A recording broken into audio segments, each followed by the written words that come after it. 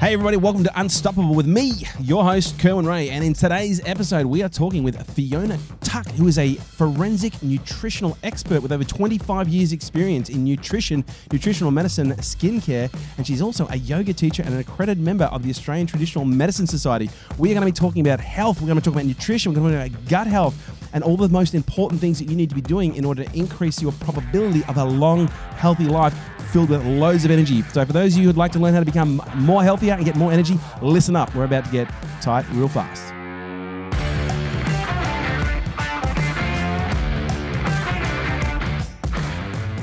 Forensic nutritionist. Now that's got to be a superhuman quality in itself. Like, because I'm going to assume this is like CSI for your dinner plate. Pretty much. So I really passionately believe that the majority of people aren't eating enough fruit and vegetables and enough nutrients. We're becoming nutritionally deficient. So what I'm all about is really becoming a detective with the dinner plate and looking at maybe what we could possibly be eating too much of, but also what we may not be eating enough of. So how to recognize suboptimal nutrition, how to recognize early health warning signs, and really to tune in and listen to what our bodies are telling us, because I believe that the body never lies, the face never lies. We can see a lot by looking at people to tell us what they may or may not be getting enough of in their diet. You know, it's kind of funny because I literally just thought most people's dinner plate is a crime scene, but it's premeditated in most cases by 20 to 30 years. Because when you have the same dinner, you know, every night for 20 to 30 years, you end up with this condition in some conditions in some cases, or diseases in some cases that can kill you. So it kind of is a bit of a CSI for your dinner plate. Totally. And what a lot of people don't realize, it's what we do every day repetitively that really affects us later on in life. And even what we eat now can affect future generations to come. So eating the same food every day isn't going to give us that variety of nutrients and that diversity of our gut flora, which we're hearing so much more about, and the importance for health and well-being. We really need to mix it up and get a variety of different nutrients on our plate. So is that the difference between a nutritionist and a forensic nutritionist? Is nutritionist is more at the macro level, and a forensic nutritionist is really looking at the micro level and the minerals and the nutrients and the like? The forensic nutritionist is the name of my book. So that really seemed to be the most appropriate name because it's about an investigative approach into health and well-being. So really looking at what may be going on internally at a biochemical level, because most people don't look at food as nourishment. Every single thing that we eat has a biochemical reaction within the body. So what we put on our fork and what we put into our mouth has the ability to harm or heal. Most people look at food as something... Entertainment, exactly. Something that is going to keep us occupied, prevent boredom, or a lot of people look at food as either fuel or something that's going to make them fat or thin. They don't look at it as nourishment. So I'm really about trying to educate people about the nourishing value of food. So people call you the myth. I have trouble saying that too. The myth buster of the nutritional space. So what big myths have you busted in your career so far?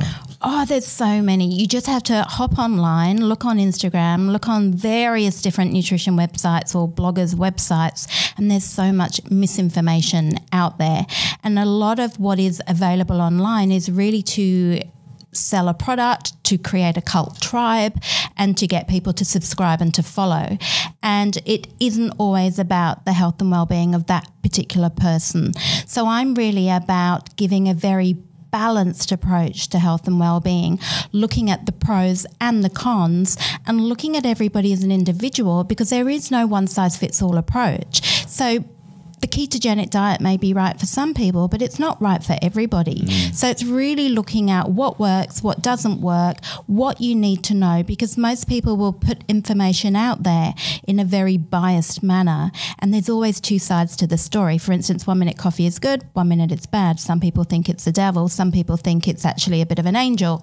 So it depends what studies you're actually looking at as to whether you think it's bad or good. So I'll give you both sides and then I'll give you my summary and my opinion. And I think that's the challenge, because you can really these days find a study to support almost any perspective. Pretty much, absolutely. Which in science is almost ironic when you consider the goal of science is to find the ultimate truth and the ultimate facts, but oftentimes the facts are very conflicting, and oftentimes the facts in some cases are manufactured to support bigger goals or corporate missions in some cases. Exactly. And even when we look at the government's perspective on health, because I even said this to people, and this actually came up as a conversation over it's fun, just something as small as Facebook doing sampling with your microphone and listening to certain parts of conversations, and people saying, "Oh, it's not true." Here's a whole bunch of published research articles saying that that this is a myth. And I was like, well, for about 60 years, they published a lot of factual articles that tobacco doesn't cause cancer, and the user experience was very different. And I think that's the challenge: is there is so much misinformation out there, we don't know who to trust. So who do we trust? Do we trust you? Well, this is the thing. This is why I always try and keep it real. I'm all about balance, and the longer that I practice nutrition, it all comes back to balance, a little bit of everything and not too much of any one thing. Some people will tell you must only eat organic. If you don't eat organic, it could be carcinogenic for you. I know plenty of people that have eaten a purist diet, eaten all organic food, and have still ended up getting sick and dying of cancer, which is awful. So there's nothing studied to show that if we don't eat organic food, we're going to get sick. It's about choosing the best quality produce we can. If you can afford to eat organic, then certainly go for the less processed and less chemically treated produce. But it doesn't mean to say that non-organic is going to kill you. Yeah. We need to keep it all in balance and in moderation. It's so funny because I do organic as much as I possibly can. But last night I kind of freaked out a little bit because I had to go to the supermarket across the road to grab my my punnet of salad, and it wasn't organic. And last night I made my salad, I made my chicken, and then I ate it, and then after it's like, fuck, I forgot to wash it. I was like, oh my God. And I was literally like, and my brain, I'm highly analytical. I started thinking, oh fuck, what does that mean? What if you actually did that? Like, what if you, because I eat 2 giant punnets of salad every day. And I wondered if I did that every day for 30 years without washing the salad, without using organics, what the actual consequences of that might be. Well, the thing is, you've got to look at what else is going into your diet. So if you were a party animal, you're taking drugs, you're smoking and drinking, or having certain medications that can have knock-on effects and nutritional deficiencies and side effects, then that's all going to build up as toxins within the body. But if you've got a really clean lifestyle, if you're not eating organic, or if you eat organic now and again, it's really not going to have any long-term effect on your health. You've got to really look at what you do every day that's going to have that long-term effect, and how much of it that you're actually having as well. Right. So let's look at a baseline, because I think for some people they don't even know what healthy feels like. So how would you define health in a way that everyone could kind of relate to? I think health really means feeling the best that you can be, feeling vibrant, feeling energized, feeling happy, feeling positive, and waking up in the morning with the spring in your step, ready to face the day, ready to go out there and, face whatever may come your way. But a lot of people have to drag themselves out of bed. They wake themselves up with caffeine. They literally can't get out of bed without the caffeine. And they start with sugar for breakfast, basically carbohydrates, no protein. And they get onto that roller coaster of blood sugar swings. They're not feeding their body with nourishment and nutrients, and they're feeling tired and depleted. And then they get into this vicious cycle of craving the sugary foods, craving the junk foods, maybe coming home and drinking half a bottle of wine because that's their only way of coping to help them feel relaxed and to help them feel better about themselves. So it's really coming back to starting at looking at the diet. Okay, so let's talk about coffee for a second, because a lot of people say to me, dude, you must drink a lot of coffee. I don't fucking touch coffee, although I did start drinking 3 weeks ago, half-shot almond lattes on a Saturday morning to keep up with my... I know, right? Fucking party animal. But I literally started doing that because I was like, well, I haven't had coffee really properly for probably as a coffee drinker for, I think it's probably, I used to say 8 years, but I said 8 years for like 7 years. So I think it's been like 14, 15 years. But one of the things I find really interesting is, I do get a nice little uplift for a moment, but it's not long thereafter. I come crashing down to the point where I'm like, okay, I'm trying to keep up with my son, so I have a little bit of coffee. But then afterwards like, oh God, I feel like shit. But what I found really interesting was next Saturday, I felt like doing it again. And it's like, again, it's that addictive quality of caffeine. Totally. But what I'm curious to know is, are there, because I'm going to assume a lot of people listening to this are coffee drinkers. You know, it's one of the most widely accepted drugs that we peddle, addictive drugs, highly addictive drugs that we peddle on a regular basis commercially with a total level of acceptance. Is coffee something that can be used, you know, in a way that can actually support health? Or is it literally just this demon that we've wrapped up in toilet paper to, you know, be able to wipe up the shit of the stuff that we don't want to deal with? That's right. Good question. I think, again, it all comes back to balanced moderation. There are recent studies that show that there are antioxidant protective health benefits from drinking coffee because the actual coffee bean is rich in the polyphenols and antioxidants. So there is some cell protective benefit there. Because of the caffeine-like reaction in the brain, coffee can therefore be a stimulant, a mental stimulant. So for people that aren't very mentally focused, it can help people, give them focus and give them that mental alertness. So if you need that, if you're trying to concentrate or study, then in that respect, coffee could be beneficial. Where coffee falls down is that a lot of people rely on it as their stimulant to get them through the day because they don't have their natural energy and they're not feeling full of vitality. They're relying on that coffee. I say 1 to 2 cups of coffee a day, good quality coffee, is absolutely fine. But if you're relying on it for longer than that and you're having it throughout the day, then you're looking at that as a stimulant and as a crutch. And we need to look at why you need to be relying on that coffee to get you through. And then that could be related to stressful lifestyle. It could be related to nutritional deficiencies as well. And let's not forget, some people will react far more adversely to coffee than others. Some people are very, very sensitive to caffeine, just 1 or 2 mouthfuls, and they're a jittery mess. Yeah. And because what happens with caffeine, it will have a stimulating effect on the nervous system and it acts in a very similar manner to adrenaline. So if you are always on the go, if your adrenal glands are always being stimulated and you're further stimulating them with caffeine, that can be too much for many people. And also, you know, people with heart problems, high blood pressure, that's when caffeine isn't advisable. So really 1 good coffee a day, if you're constantly relying on it, then that's when it really is an addiction. Or if you literally can't go a day without it, that's when it becomes an addiction. So I am curious to know, I've never thought about this question, but it's a great question because one of the things I've discovered I'm ADHD and I've known a lot of ADHD people, and ADHD is also a predisposition in some cases for addiction, especially for stimulants, because, you know, I remember the first time I took a stimulant and for the first time in my life, I remember thinking, oh my God, for the first time in my life, I feel normal.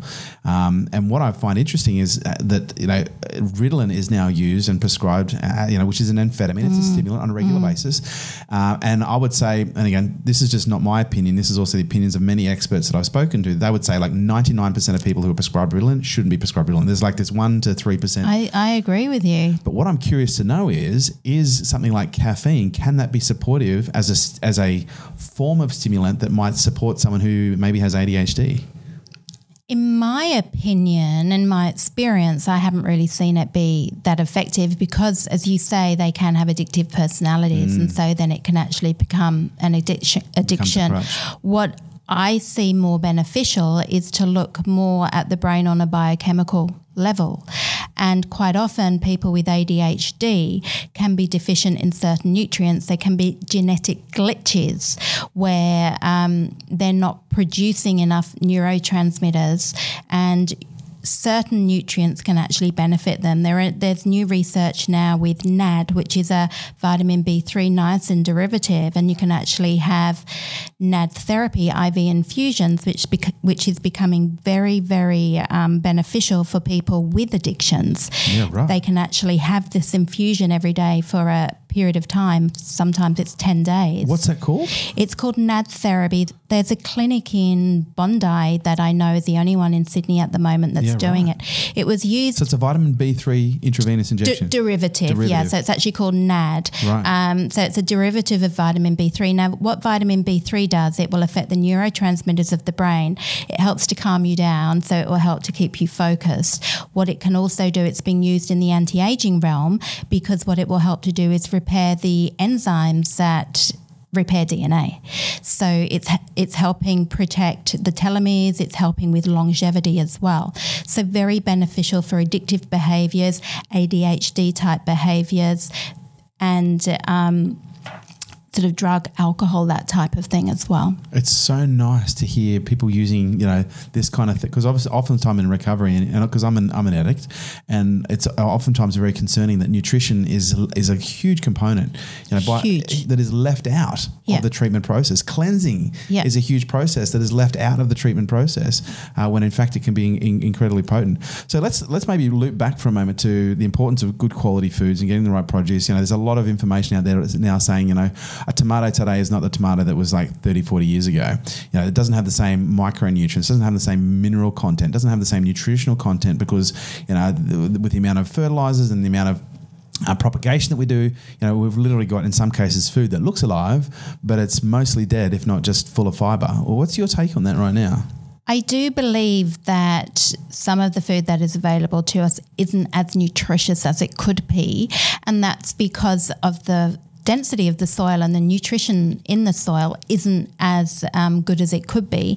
So we're not getting as much magnesium, for instance, because there's not such a high quality of magnesium in the soil, so we're not getting that enough fruit and vegetables. We are getting some, but not enough. Well, I've read a lot of research lately saying that most people are chronically magnesium deficient. Yes, I would agree with that. And signs of magnesium deficiency can be fatigue, tiredness, chronic fatigue type symptoms, inability to cope with stress. And then, of course, we can get the sugar and the coffee cravings and chocolate cravings, which is a classic sign of a magnesium deficiency. So most people need more magnesium because we use it up every day. We need magnesium for energy, and the more carbohydrates, the more sugar we eat, the more magnesium we utilise as well. Right. So I'm also curious to know now, when we not just look at the produce, we also look at things like, where our meat comes from, where our fish comes from. There's a lot of really scary stuff out there right now. When we talk about fish, because I like meat, but I typically try and reduce my meat consumption, like maybe once a week, twice a week. But fish, I love it. Love salmon, love tuna, but I've kind of had the shit scared out of me when it comes to eating even just, great sashimi and great salmon sashimi because of the heavy metal contents and even the BPA and the plastic content that has been, fed through the ecosystem. Like, what's your take on that? It is pretty scary. I mean, salmon naturally will contain selenium, and selenium is a mineral that will help to bind heavy metals. So it doesn't tend to be such an issue in salmon, but it is more of an issue in tuna fish. But what is frightening is a lot of us are eating these oily fish, trying to get our omega-3s, our essential fatty acid content up.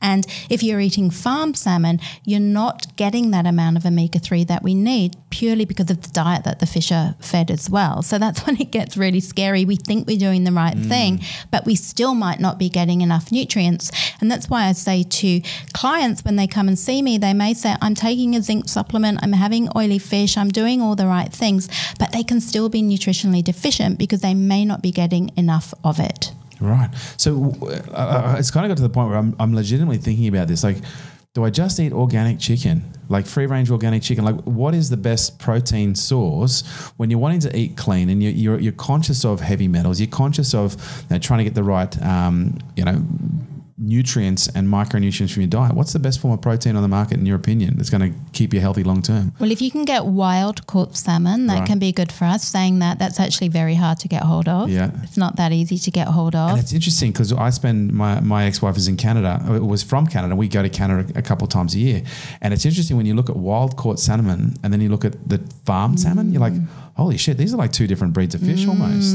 We've got these heavy fat lines that, are strewn through the farm salmon, and the wild caught is actually quite a lean fish. It's more oil in the meat than it is fat between the meat. I can imagine. I've never seen the two side by side, but it is pretty scary out there. When it comes to meat, I would suggest always trying to go for the grass-fed meat, and that's because with the grain-fed, there's higher amounts of the omega-6, which is a pro-inflammatory essential fatty acid. So when we're going for the grass-fed meat, it's going to lower that inflammatory response within the body. And with chicken, look, there's no growth hormones or things like that are pumped into chicken. That's a bit of a myth that's out there. That's actually illegal here in Australia. However, going for the organic chicken is something that I choose to do because I feel hopefully that it's making a difference, and it's free range as well. The battery chickens, for instance, I wouldn't touch. Yeah, right. So is there a health, because again, you did say at the beginning, moderation is really important. And when it comes to things like salmon, when it comes to things like tuna, because I love my sashimi, but I have become a lot more conscious of how much I consume. Should we be looking at consuming like these fishes, like salmon, you said is a much better option, but things like tuna, for example, which, is incredibly, it's almost like gold when it comes to the fish markets. Should we be moderating our consumption of certain fishes? I would say mix it up so that you're not eating the same food all the time. So have salmon, have tuna, but have a variety. So it's not always the salmon, it's not always the tuna, because it's the variety that gives us the different nutrients. And when we're eating the same food every day, you can overdose on nutrients as well. And most foods, or a lot of natural foods, also contain heavy metals. People don't realise, you can have arsenic in rice, for instance. Even natural sea salt contains traces of heavy metals. So we can always find the negative in any healthy food as well. It's about not overcomplicating it, overthinking it, having a variety of different foods rather than go, okay, I've heard that kale is good for me, so I'm going to have it every day in my smoothie. That's when it becomes unhealthy. Yeah, right. Okay, that's a really good point. And I also want to look at the medicinal benefits of food. I think oftentimes we live, and I use this almost in every interview, the microwave mindset mentality, the Insta mindset, where we're looking for something really simple. We're looking for something really easy. Most people don't want to heal themselves or relieve their symptoms over the next 30 days or 3 years. They want to do it in the next 3 hours if they can. And so we've become very much trained to go to the doctor and get a pill and relieve the symptoms. But again, we're very much looking at, we're treating symptoms, but in many cases we're not treating root causes or the problems themselves. Is, from your experience, food something that can be used in some cases as a form of medication for certain conditions that are very common and in some cases chronic that we experience today? Yes and no. So what I mean by that is food works far better as a preventative medicine rather than a cure medicine. So it depends on the state of the disease and how advanced it is. If somebody, for instance, has got very advanced cancer, no amount of food is going to fix that on its own. They would have to have medical intervention. It's gone too far by that point.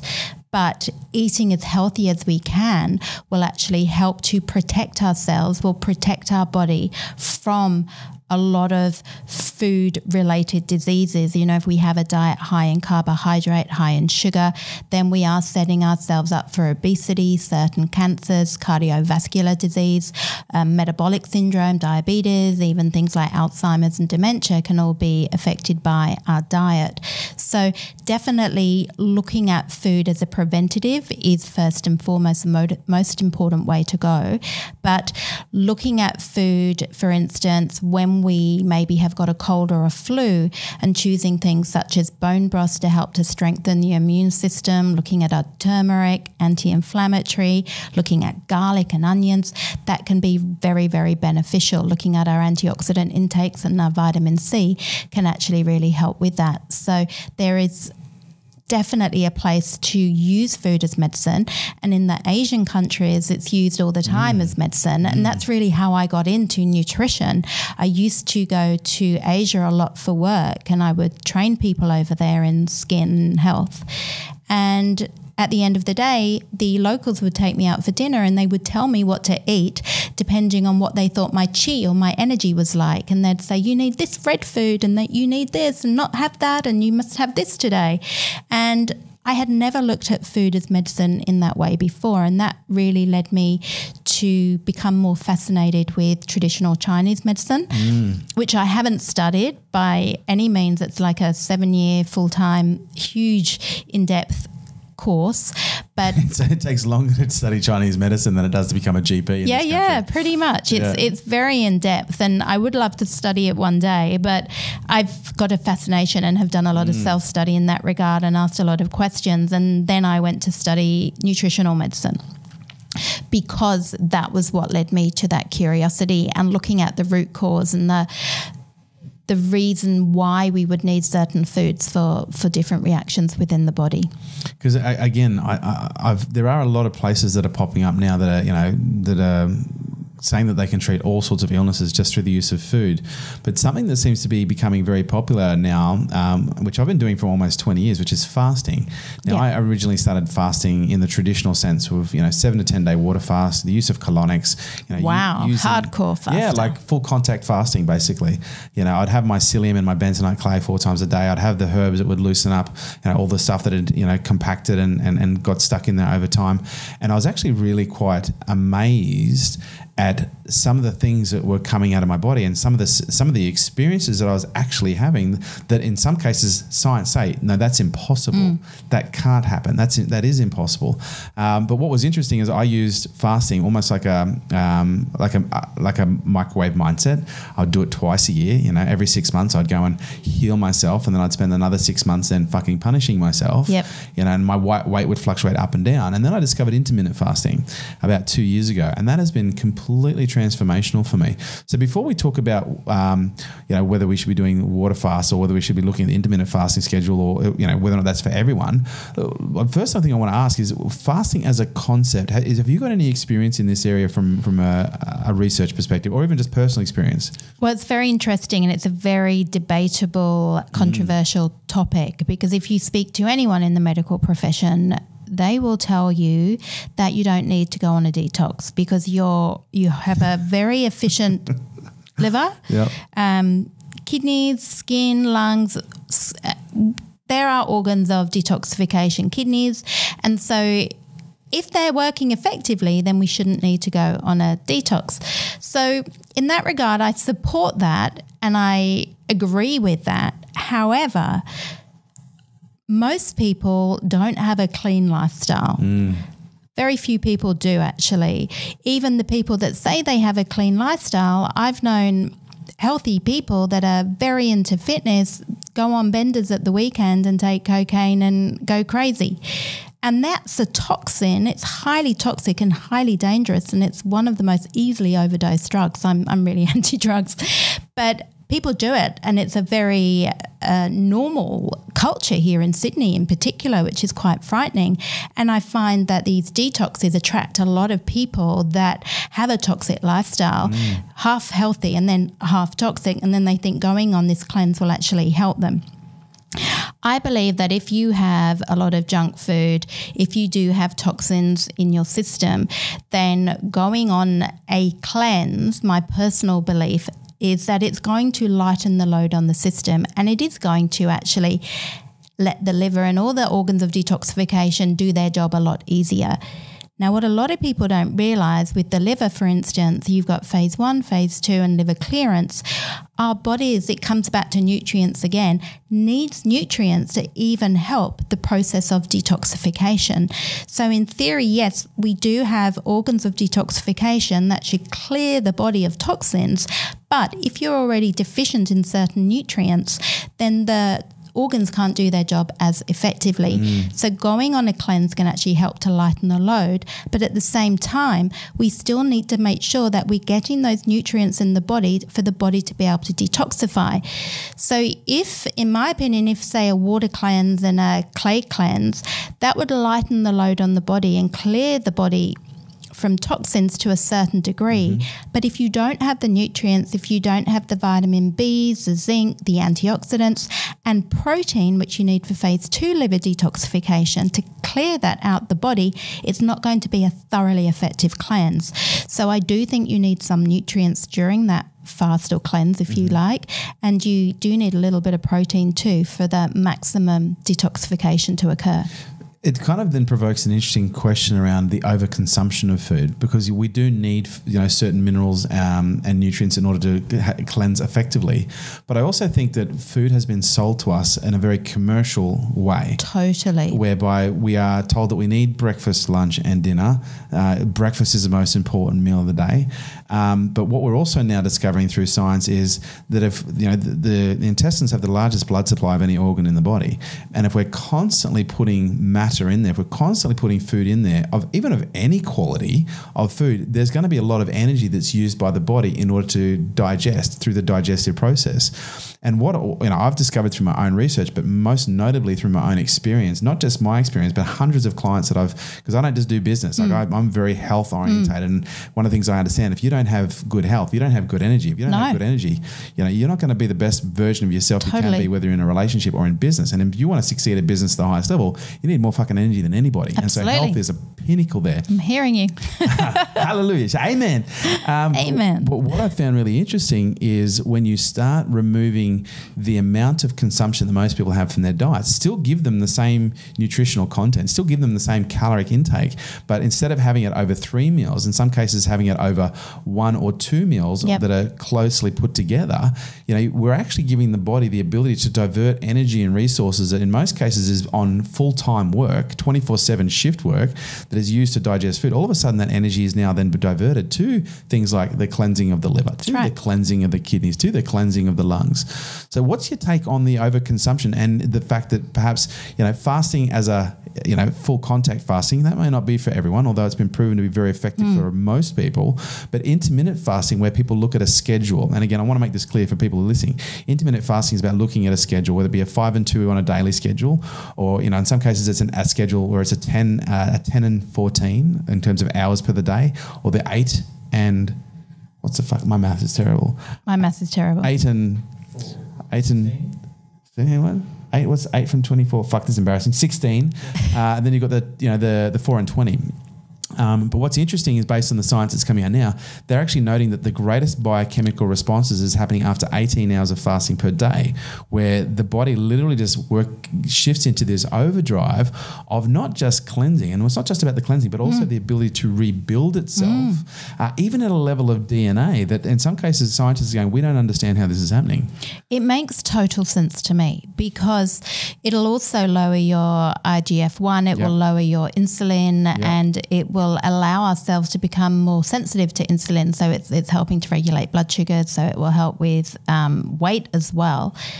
I think naturally as humans, we are designed to fast. I think naturally, if we tune into our bodies and really listen to it, if you have dinner at 6 o'clock and then you get up, you have dinner at 6 o'clock, for instance, and then ideally, in an ideal world, have dinner then we don't eat anything, we go to bed, and then you have breakfast in the morning. Let's say you have breakfast at 7 a.m., even if it was 6 a.m., that's still a 12-hour fast, and that's why it's called break fast, because we are meant to have that fast in the evening, whenever it is really, but we're meant to have that period of time without food for exactly the reasons that you've just mentioned. So I think naturally as humans we're meant to do that.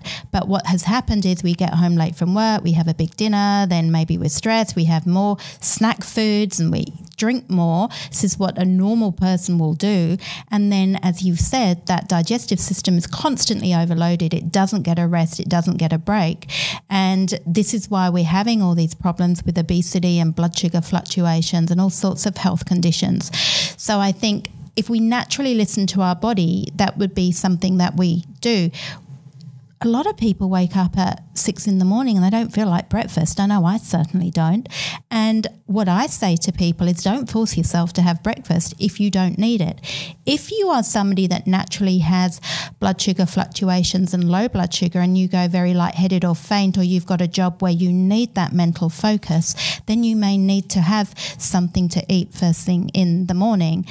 But for a lot of people, if they say to me, I really can't face the thought of breakfast, that's fine. Have it a little bit later on. Have it at 10 or 11 o'clock, no problem. And then you're actually going to get an even longer fast in. And in my mindset, that's actually a good thing. That can be really, really beneficial. So I'm with you on that intermittent fasting. I also think if you have too much food one day, naturally, if we listen to our body, we won't want to eat as much the next day. And I know that if I've had a really sort of indulgent weekend of having too much food, quite often the next day I don't eat. I might have something light at night time, but I can go the whole day without eating quite easily, and I think your body will naturally reset. But when we get into that habit of breakfast, lunch and dinner. And what I think is worse is having the snacks in between or having small regular meals, which I don't personally agree with. That's when the system never gets a rest. And I think we do need to give the system a rest, just like you've said. And I think it's also important that we look at where we're getting our energy from. And you've hit this a couple of times with carbohydrates and sugar. And I'm not anti-carbs. I love fucking carbohydrates. My body doesn't. My body's not as much of a fan as what my brain is. But what I find really interesting. You would if you're ADHD. you would want the carbohydrates. Oh, that's another story. But yeah. Okay. Well, maybe we'll go there. But what I am curious to know is this concept of fat adaptation, and I'm not necessarily talking about the ketogenic diet. The keto diet seems to be something that's very popular right now, but fat adaptation is something that goes hand in hand with understanding the intermittent schedule and the science behind intermittent fasting, which is whereby one of the biggest challenges most people have is they're sugar adapted, and their body craves a constant source of, whether it be simple carbohydrates in the form of sugars, it is like instant release energy, which creates those highs and those lows and those crashes, or in some cases certain carbohydrates, especially if they've been processed carbohydrates, that can create almost like a simulated sugar response. Totally, yeah. But again, it creates that up and down, that crash perspective. And one of the things that I found incredibly enlightening when I became becoming fat adapted was a challenge. Like, I'm pretty sure it took me 4 weeks before I stopped having those ups and downs. And by fat adapted, and for the people who are listening, I basically got to the point where I was fasting for 18 hours every single day. My body was still used to using carbohydrates, so I was having the blood, what I would characterize as what felt like the blood sugar lows, the stressful events, and experiencing the desire and the craving to eat something simple, to eat something rich, to eat something fast. You would have been horrible to be around. Oh, dude, I'm horrible around most days. But after 3 weeks, all of a sudden there was this. It was almost like something clicked, and then I went from waking up, and then by getting to 9 a.m., 10 a.m., going, oh, I really need to eat. I know I didn't need to eat, but then I can get to like 2 or 3 o'clock in the afternoon, and then I go, okay, now I need to eat. But what's interesting is my energy is through the effing roof, and my ability to sustain energy is through the roof as well. But I've also dropped almost 16 kilos now in the last 2 years without any dieting. It's just pure lifestyle. And of the last 2 years, I can say hand on heart, I didn't train for 18 months of those. That was just pure diet, just purely conditioning myself to only eat between a certain time. And in most cases, still eating just as much food and not depriving myself. I have donuts on the weekend. I have my ice cream on the weekend and my cake on the weekend. Sometimes I have donuts a couple times a week. But what I found really interesting is when I became fat adapted, I almost looked at myself and went, okay, I had this big belly, and they said fat is energy. And I'm like, well, then if that's the case, I'm a fucking nuclear power plant just waiting to ignite. But then over time, that energy started to get utilized during the day without the requirement for carbohydrates, without the requirement for caffeine. So when we look at people who go, well, I can't do something like intermittent fasting because I get low blood sugar. Is there certain conditions that characterize, okay, you should be eating more than other people? And are there certain situations where it's like, well, no, that's just your addictive habit. That's just your habit of consumption of food and the types of foods that you're consuming. If you stick at it, you too can become fat adapted and literally burn fat as an energy source, and actually have consistent levels of energy, high levels of clarity, versus what most people have to do. It's a really good question. I'm a big believer in there is no one-size-fits-all approach, and you've got to listen to your body.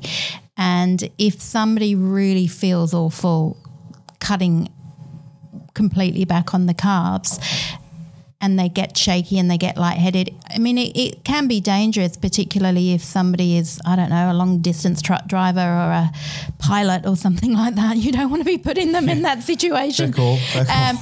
So, you've got to really work with that person and find out what's right for them. It's not going to be right for everybody. I've worked with a variety of different people, and the low carb diet works for a lot of people. And when I say low carb diet, I'm all about low carb diets. I actually promote that. So I don't promote a highly refined carbohydrate diet. I don't think that's beneficial for everyone. So I think everyone can come off the refined carbohydrates and reduce the amount of bread, pasta, wheat, cakes, cookies, donuts. Eating that type of thing isn't going to be good for the blood sugar. But having moderate amount of carbohydrates, having the grains, and having whole grain bread and brown rice and quinoa, in a proper portion controlled amount can be beneficial. But where I think we fall down is most of us don't know how much to eat anymore. And what is a portion? We eat probably 3 times the amount. So for instance, a controlled portion amount of potato would be half a medium to large potato. It's not very much at all. And most of us will have 3, 4, 5 potatoes. Jimmy has 6 a day. I see him on your desk. Potato bag. So we're actually eating too much of it. It's not always about the actual food being demonized. It's about how much of Moderation. it we're eating. And this is why, in a way, the intermittent fasting has become so huge, is if we really listen to our bodies, I think we would naturally be doing it anyway. But because of diet and lifestyle and the food that's accessible to us, we're eating too much of it and too often. And this is where we go, okay, well, let's all do intermittent fasting. So I am a promoter of it. It does work. It is good for our health, but it's not always the right thing for everyone. You know, I've been, because I've had a conversation with a couple of people about this, and I've always just sat back and gone, okay, maybe this isn't. But I want to push back for a second respectfully. And the thing that I love about intermittent fasting is because there are so many schedules. It's not just Well, this is one it. size Yeah, fits I agree all. with you in that regard. And I think if you find the right schedule for you, I don't know any human being on the planet Yes, that wouldn't I agree benefit, with you. even Yeah. based on the science, from Yeah. fasting as a part of their diet. Yes, if you put it that way, and kind of what I was sort of leaning towards earlier is if you could even do a form of intermittent fasting by eating really earlier on, having a dinner really earlier on and not having a breakfast or, having a brunch. And yeah, if you want to call that intermittent fasting, which in a way it is, then it would be beneficial Well, it's just to everyone. really hitting that time frame by which the body starts to kick into the biochemical processes where IGF-1 is lowered, BDNF is increased, and we have this ability to divert energy to other sources for other reasons. But I also want to touch on a point that I find very interesting, and I wish I'd touched on this with other experts that we've interviewed, is what I refer to as healing reactions or healing symptoms. Because I've taken people on, when I used to do my fast, I'd take people on the long-term fast. I put people on the intermittent fasting schedule, and I've had all sorts of people go to me, I'll start with the long-term fast, so the 7 to 10 day water fast, because that's the full contact stuff. And normally by day 2, I've had people go to me, Kerwin, this is not good for me. I've got these fucking wicked headaches. Yep. This is not good. This is bad. I need to start eating food. And my response has always been, no, that's your body getting its shit together. Okay, that's your body getting rid of stuff. Just push through it and you will get to the other side. And I've literally had people argue with me, and look, maybe this isn't the best medical advice, okay, because I'm not taking anyone over there that's necessarily has had chronic disease or shouldn't be doing fasting under medical supervision. I'm talking about people who just have bad lifestyles, who may be a little bit overweight, in some cases quite fit, but they're like, oh, you do this fasting thing, I see you come back, well, let me try it. I take them over there, they feel nauseous, they feel tired, they feel fatigued, and then I say, just push through. And then sure enough, day 2, day 3, day 4, and all of a sudden, day 5, they start feeling electric. They start feeling transcendent. They start experiencing this high level of energy and this high level of mental clarity that they've never experienced before. And so I think one of the things I'm curious for is when people try different schedules and they try different things, is understanding the difference between what does your body actually need versus what is just a symptom of your body healing. What's your take? Good question. I think when you go on any fast, you're going to feel pretty lousy for a while, and there will be headaches, there will be detoxification, withdrawal symptoms. But again, you still need to look at the organs of detoxification and if they have the right nutrients to support them. Because what can happen is, let's say you're not getting enough protein to support phase 2 liver detoxification, and so your body starts to detoxify. And depending if you've got chemicals and more things to detoxify, those potent toxins are then turned into more potent toxins, which we then need phase 2 to sort of clear them and break them down. If phase 2 isn't working effectively because we're not getting enough of the amino acids to do that, those toxins can recirculate in the system and you can feel even worse and even more lousy. So it can in be that instance, can the body start consuming itself to get the protein requirements for stage 2 detoxification? Well, normally what will happen is you'll just have really quite adverse side effects from the detoxification, because what's happening is you've got these toxins circulating in the system. And is this what we call autotoxification, where the body just automatically starts retoxificating itself? Yes. Right. And then what will actually happen is we're getting higher exposure to free radical damage and stress within the body. And that's when we have to be careful. So just by having some very gentle liver support. That's why, for instance, if you were doing a fast, I would say have bone broth during the fast to just help to support that. Just something light. I'm not talking about having steaks and things during the fast, because that, you've got the red meat and that's not really going to be great for the colon. And having something light to support that can be really, really beneficial, and that can actually help to minimize the side effects of that. But generally going out without food for long periods of time, you are going to get headaches, you are going to feel lightheaded, and that's because of the low blood sugar and your body having to adapt for that. Because it's interesting, because I've even used the metaphor before. Someone's saying, "Oh, this is not good for me." I said, "Oh, that's like a crack addict who goes into, goes clean, goes into detox, and all of a sudden going, oh shit, hang on, I feel terrible. Not having crack is bad for me." It's like, no, that's just your body sorting itself out. So let's talk food and mood for a second, because again, we are living in an over prescribed society, culture. Yes. Again, microwave mindset. I don't feel good. Okay, I'm going to go to the doctor and get a pill, get an antidepressant. Is there correlations that you've seen in your forensic work to be able to identify that there are certain foods that will support uplift in mood and a general feeling of well-being, and there are certain foods that when you consume them will actually increase the probability of you feeling stress, of you feeling depressed, of you feeling lower level of emotions? Absolutely. So the more processed food we eat, the more sugar, that's definitely going to lower the mood, because those foods tend to be lower in nutrients, so we're not getting that nutritional support that we need. When we're eating a lot of sugar and refined foods and processed foods, we're not getting the B vitamins that we need to support our mood. We're not getting the antioxidants, and it leads to a little bit of a vicious circle. You eat the bad food, you eat the donuts, you eat the pizza, you eat the processed meat and the Coca-Colas and the alcohol, you feel bad, that lowers self-esteem, and then you eat more because your self-esteem is low, and it can get into and then you get fat and you look in the mirror and go, I look like shit, I might as well and eat it's more. like, exactly, and that's really what happens to an awful lot of people. Now, the food that we eat plays a huge role on our mood, and quite often when I see somebody that's really flat and really depressed, the first thing I'll look at is the diet, and always test them via pathology work, in particular for iron levels, vitamin B12 levels, folate, and a really important one that a lot of people get deficient in is vitamin D. And when we're low in vitamin D, our mood becomes very flat. We have that sense of we have nothing to look forward to, nothing excites us. We just can't find our mojo, nothing's really going to sort of get us excited. And we can be quite emotional about things as well, a little bit more sensitive than normal. And that's a classic sign of low vitamin D. Which is a bit of a challenge in our society, because we're told never go outside unless you've got a hat on, unless you've got full long sleeve clothes. And if you do, you take your clothes off, you slather yourself in chemicals to ensure that none of this, none of the vitamin D from the sun gets through. So is it fair to say that we are actually living in a vitamin D chronically deprived environment because of this? And I'm not saying don't be sun smart, but I think there's also sun stupid. Exactly. Which is like we're wrapping ourselves up. Exactly. I mean, I see some mothers that are lathering sunscreen on young children, thick layers of chemical sunscreens. And in my mind, that's doing even more, what is that doing? Because those sunscreens get processed through the liver. It can't be good for us.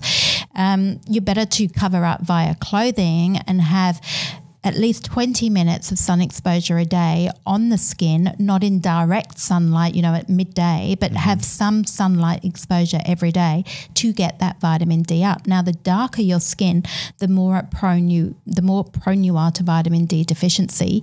If you wear sunscreen and if you keep covered up and you don't even go out in the sun, then of course you're going to be prone to vitamin D deficiency. And we are seeing chronic vitamin D deficiencies, and the majority of the people I see do have low vitamin D. And they don't have a tan. And they don't have a tan. That's right.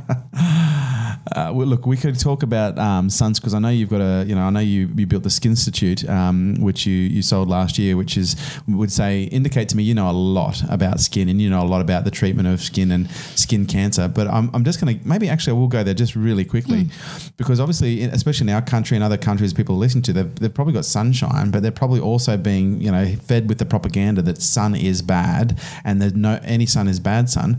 If you are going to use a sunscreen, because look, some people, they do go out in the sun, Okay, some people go, well, if I can't use a chemical, because most sunscreens, I'm sure you would agree, are laden with chemicals Yes, I would. that in some cases have been proven by certain research to say they are cancer causing.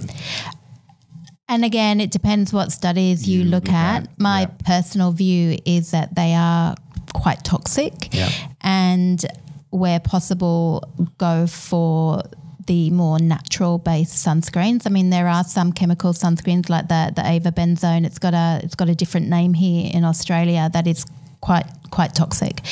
I know when I was with Skinstitute, we were one of the only companies to use a sunscreen ingredient that was one of the safest ones available.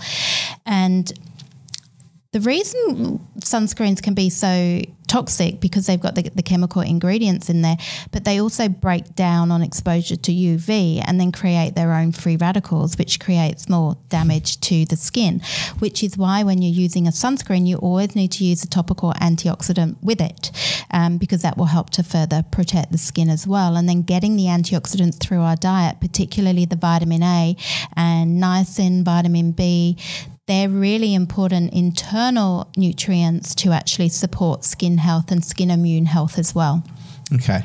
The one last subject that I want to talk about is inflammation. Again, we're talking a lot. I've dropped the word chronic a few times now, but again, I think it's probably fair to talk that we do live in a society where we do experience high levels of stress, high levels of free radicals, not just what we put into our body, but we're also being bombarded from the outside as well. And a lot of our lifestyles, whether it be from a psychological perspective, but then you combine that with a nutritional perspective, and you combine that with a work-life balance, we do have incredibly high levels of stress put on the body, which creates inflammation. And I'm curious to know your take on inflammation and the role that it's playing in some cases, a lot of the chronic illnesses that even going back 40, 50 years ago, we weren't seeing at the levels that we're seeing now.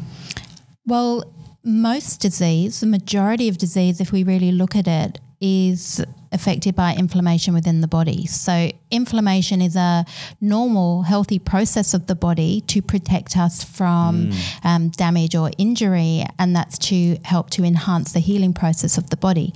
But that's healthy. But where it becomes unhealthy is when we're exposed to chronic long-term inflammation within the body, and that usually comes from free radical damage, which occurs from not having enough nutrients in the body to fight that free radical damage off. And the free radical damage does come from stress. It can come from just general living and breathing and the general metabolic processes. So we need the nutrients to counteract that. Sugar, alcohol, all of these things will actually further aggravate inflammation. And I also think as well that eating a lot of plant-based oils will actually further cause the inflammatory response within the body. So most processed food has got some form of canola or plant-based oil in it. Now these oils are very sensitive to light and to heat, and they become rancid, they become oxidized, which when we ingest them are going to further promote inflammation in the body because we're eating oxidized rancid oil. But also these oils are very high in the inflammatory omega-6, and the omega-6 becomes inflammatory when we're not having enough omega-3. And cutting back the processed food, therefore, can make a huge difference in reducing chronic inflammation within the body, and cutting back on all the cooking oils, the plant oils. Extra virgin olive oil is probably the healthiest oil we can cook with, but forgetting about the canola oils and the sunflower oils, and we're just already getting too much of those. So use the olive oil, that's a very extra virgin olive oil because of its anti-inflammatory compounds and its antioxidants, and then really upping the omega-3 content from your oily fish, and possibly taking actually a omega-3 supplement to actually counteract that inflammation is really important. I'm also starting to see now turmeric is becoming like this incredibly popular nutritional supplement, and also turmeric with black pepper, because a lot of people don't realise that the importance of the bioavailability of certain supplements are enhanced when you mix it with certain with other ingredients. So turmeric and black, if you're going to be taking turmeric, I'm sure you'd agree, you need a good supplement that it contains. Yeah, or you can add black pepper. Look, even then it can be a little bit misleading because it's the curcumin inside the turmeric that's got those potent anti-inflammatory beneficial properties. Turmeric, when we have it with black pepper, the what the black pepper does, it's thought to excite the cell membrane to enhance the bioavailability of the turmeric and the absorption. So black pepper derivatives are actually commonly used in pharmaceutical drugs. It's an ingredient called piperine that helps to, and in skincare as well, to absorb, to help the absorption. But you also need the presence of fat as well. So you need some form of fat with your turmeric. So fat and black pepper to aid the absorption. It's one of the most hardest ingredients to actually absorb. Is that right? Yeah. I didn't know the fat one. Actually, that's incredible. Yeah. So I'm surprised someone hasn't come out with a supplement that is combining like omegas, black pepper, and curcumin. Like that's something that's just big. There you go. We're on to something. Hello. Joint venture. Okay, that's awesome. I want to finish this up by really looking at the importance of, because I think a lot of people when they approach health, they look at it based on, again, the microwave mindset or the event based or the diet based approach. And I learned this in my own life, not just with my health, but also in business, also in relationships. When we treat the problems that we have as symptoms that we can perhaps extinguish very quickly with, Band-Aid. A Band-Aid. Yep. We often don't really get down to the root cause. And I've found, if I'm working with a business owner, the first thing I need to get them to do is understand that, growing your business is not something that you do 1 or 2 days a month. It's a mindset. It's a psychology. Performance. If you want to be an elite professional athlete, you don't just train really hard once or twice a week. It's your life. It is your life. You wake up thinking about it. You go to sleep thinking about it. You dream about it.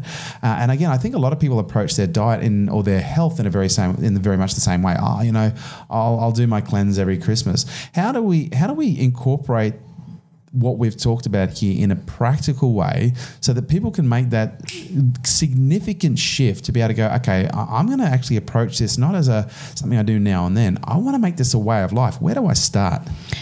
The main areas I would say to start in is to really up the vegetable intake. And when I say fruit, a couple pieces of fruit a day is a really healthy way to go. So we're really looking at between 7 to 10 pieces of vegetables and a couple of pieces of fruit. So look at eight serves of veggies a day and a couple of pieces of fruit.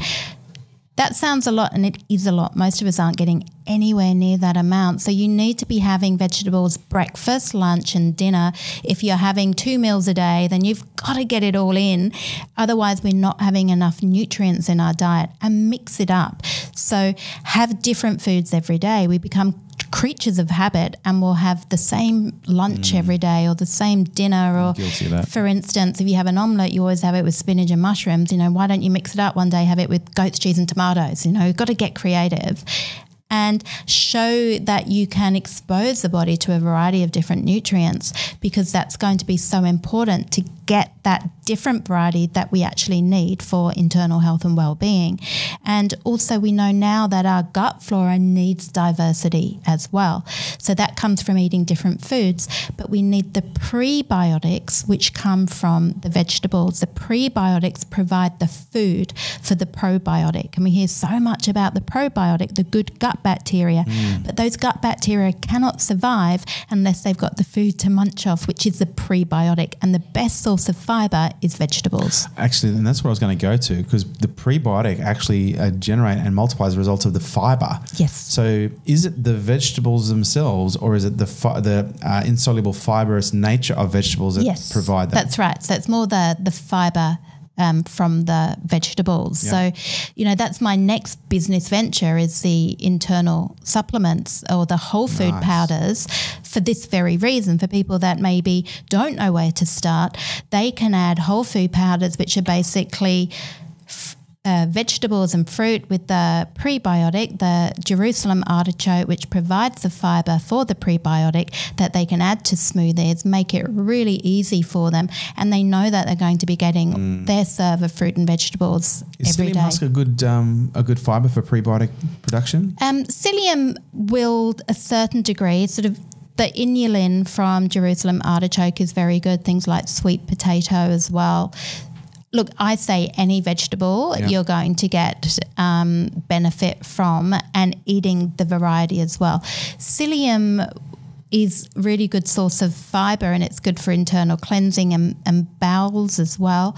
But psyllium is quite harsh on the gut. So some people that have got things like IBS type symptoms find that psyllium, when they first start having it, unless they've already done work with the gut to sort of soothe the inflammation and to start the healing process, for some people they don't tolerate psyllium that well. Okay. I don't have an issue with it. I love psyllium, but just again, there is no one-size-fits-all approach. For some people, slippery elm would be a better option for them. Right. Okay. Good to know. And again, when we look at lifestyle, again, it's all about moderation, obviously, which means that there's got to be a balance. And I think one of the challenges that a lot of people have when it comes to, living a healthy life, they go, well, I don't want to deprive myself of the things that I love. And I'm not sure what your take on this is, but I am curious on your perspective. Like, do we need to completely remove the donuts and the pizza from our diet? Or is it something that we can entertain, once, maybe twice a week and still actually have a healthy and balanced lifestyle? I thought you could say once, twice a year then. Damn it. You want those donuts and that pizza. I do. Look, I used to be quite strict about it, and, I thought, oh my gosh, McDonald's is evil. But actually now I have a very different approach after working longer in the nutrition field. It is all about balance and moderation. And I actually say to people now, if you want McDonald's, have it. If you want to have pizza, have it. I wouldn't go that far. I didn't say McDonald's, I said pizza. Well, no, but really, you've got to live. And I actually believe that if you have once a week would be your tops, right? Once a week would be tops, maybe once a month, but once a week, if you want it and you've got a really clean, healthy diet for the rest of the week, then have it. Because not only is it showing diversity, I think it actually is good for your immune system as well. Because when we eat the same foods every day, it does start to set up an autoimmune response within the body as well. So I think having those different foods keeps everything new, if you like. And it does actually, in my opinion, this is my personal opinion, I think it actually is a beneficial thing. Oh, did you hear that, ladies and gentlemen? You just got the hall pass. Fantastic. Look, I have absolutely, I don't think there's anywhere that I wanted to go that I haven't actually gone. Fiona, this has been a really awesome conversation. We're going to have to get you back in for another chat. I'd love to come back. Now, I know you're not just an incredible forensic nutritionist. You also know an incredible amount. You're also an entrepreneur. Like you've built in a very successful business. You've sold a very successful business, which I'd like to perhaps get you back to talk about as well. But if people want to find out more about you, have you got a book? Have you got a website? I know you've just sold. I've got both. You've got both. So I've got a book out, which is available online from Booktopia and leading bookstores, and also on my website as well. So the book is called The Forensic Nutritionist, and that's a great book because it looks into food cravings, what they mean, what you could be deficient in. It looking at signs of nutritional deficiencies and what your body, it's an individualized approach, what your body might be really, really needing. And so it's in a way, a self-diagnostic support guide to help you know what the right thing for you to eat really is. And there's some recipes in there as well. That's available also, as I said, on my website. You're like the Louise Hay of nutrition. That's right. I love Louise Hay. She's fantastic. Her book, Your Life, changed my life. It's changed a lot of people's life. I even have the app on my phone. That changed my life, that book. And I've lived by everything in that book, and miracles do happen, can I say. And my website is fionatuck.com. Fantastic. Thank you so much for coming down. Thank you. Thank you. There you have it, guys. Thanks for tuning in to Unstoppable with me, your host, Kerwin Ray. And do me a favor, don't forget to drop me a review on iTunes. Would love to hear what you think. I love reading what you guys have to say, and your reviews make sure we keep creating killer content just like this. If you want to stay up to date with me and all my movements, please jump onto the website kerwinray.com, and also check us out on social media at Kerwin Ray.